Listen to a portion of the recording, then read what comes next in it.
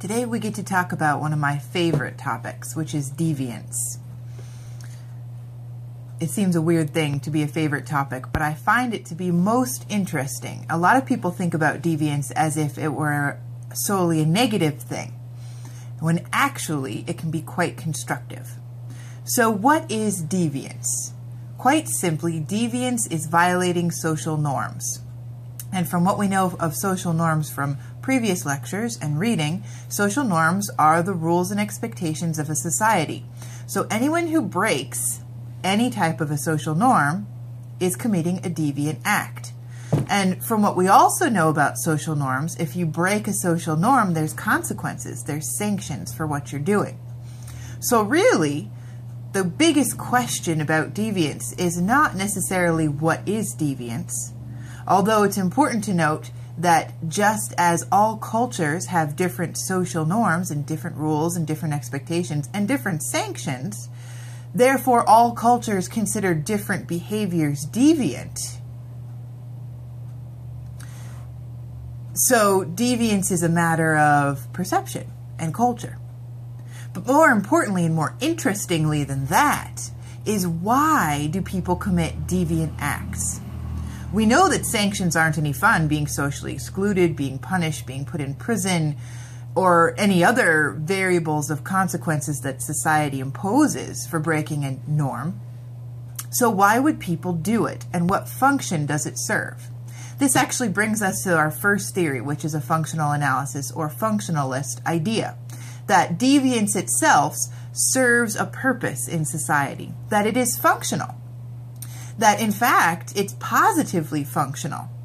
We know that when deviant acts are committed in society, you have an increase of unity, loyalty, and cohesion, that the communities themselves come together around those who have been harmed by the deviant act.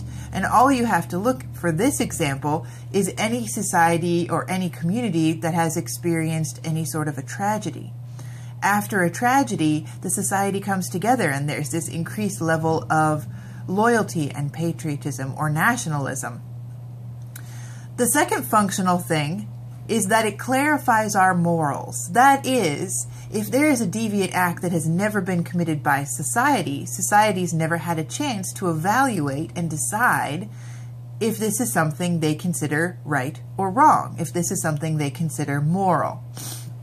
For instance, let's imagine there was a pretend society, and this society doesn't exist, but a pretend society where human beings have never killed each other, that no one has ever killed or murdered another human being. In this society, is murder and killing morally wrong? The answer, theoretically, is no, because the society has never had a chance to decide if they believe that killing was right or wrong. So the second functional thing that deviance does is it helps us to clarify our morals. The third, and to me the most interesting thing that deviance does, is it helps to promote social change. Think of it this way. If no society had ever had anyone do anything to break a social norm, how could society have evolved?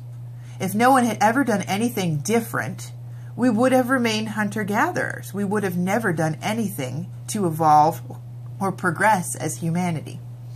A good example of this is the children's movie The Croods, in fact, that in order to move on from being just caveman, Neolithic caveman, you had to have the character who is inventive and ultimately considered quite deviant until they find the purpose and function of his invention.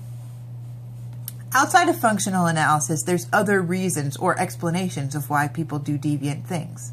One of these is called learned deviance, that those people who are deviant because they have seen the people in their looking glasses, if we're looking at socialization and the looking glass theory, or those people around them modeling deviance for them.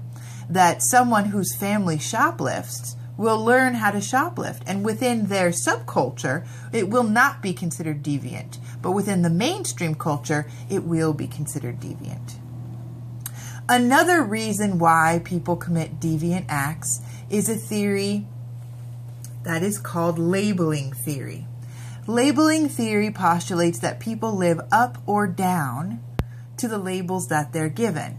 In fact, this theory is very influential in the concept of mental illness and promotes quite a discussion and a dialogue around, is it beneficial or is it ultimately harmful to label someone with a behavioral diagnosis? Is labeling someone with a behavioral diagnosis then giving them impetus, giving them motivation, giving them rationale to continue bad behavior, or is it beneficial for them to access healthcare services? This discussion is ongoing. We do know that people who have been labeled a certain way, even in smaller informal settings, tend to conform to those labels, again, through the looking glass theory. Another theory is called control theory. And control theory looks a little bit psychodynamic. That is, it looks like Freud's concepts of the id, the ego, and the superego. Control theory postulates that human beings have inner and outer controls, and those controls help us, like the superego and the ego, to control our id, to control our primal desires so that we don't act out. And control theory postulates that people do deviant things because either their inner controls or their outer controls are not strong enough. So an example of this would be, for instance, a child with ADHD who gets up and runs around the room. One would postulate in control theory that his inner control chemically is not working because ADHD is a chemical idea. On the other hand, if there is no classroom and there are no seats and there are no desks and the child gets up and runs around, this is because the outer controls aren't there to manage them either.